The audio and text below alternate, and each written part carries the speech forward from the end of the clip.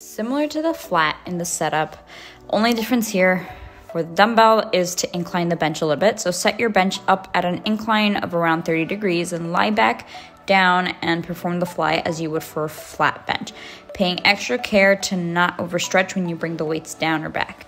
When doing it with bands or a cable machine, position the cable handles between your knees and hips. Grasp the handles and brace your core, then step out into a stance you find comfortable. I usually take on a staggered stance for heavier sets. Allow your arms to slowly open, moving downward and outward to your sides. Maintain a slight bend in your elbows.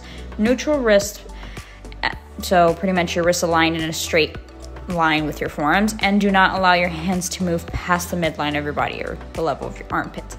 Exhale gently, slowly squeeze your chest muscles to bring your arms forward until your hands meet level with your face or above your head. Maintain the slight bend in your elbows, neutral wrist position again, vertical alignment of your trunk throughout the entire movement. And then slowly return to your starting position, allowing your arms to move back outwards in a slow, controlled manner. So for both the dumbbell and the cable or band setup, the concept that you want to address is the slight bend at your elbows. Don't keep them locked out and don't put them at a 90 degrees. It's just very slight between. And obviously here on the band setup, it looks slightly different, but that's just because of the angle of the resistance.